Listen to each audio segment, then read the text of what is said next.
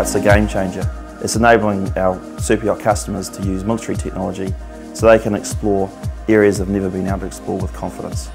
Electronavigation was established in 1945. This year we turned 70. WASSP Limited was established in 2006, which is a subsidiary fully owned of ENL. In 2000, ENL endeavoured to develop a multi-beam sonar.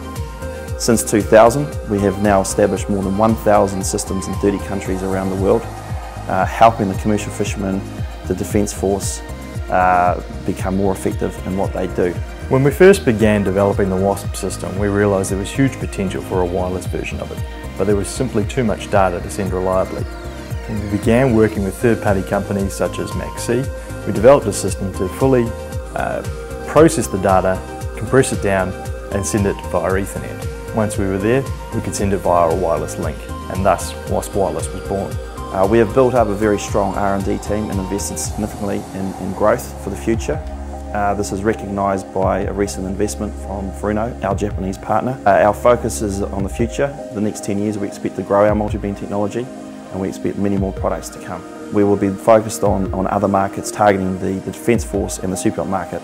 This will enable our customers to have a more confident approach into new areas of the ocean. With wireless WASSP, you can accurately map up to a survey grade IHO 1A standard.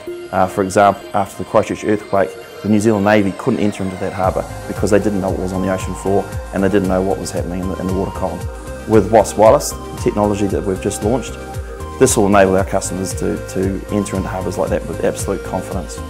This is our forward-looking solution. We can accurately map and look far further ahead than anything else on the market. The best part is the installation is low cost and you don't have to risk your mothership going into unknown areas. Here at WASSP, we're very proud of what we've achieved. But for us, this is just the beginning, and we're very excited about what the future holds.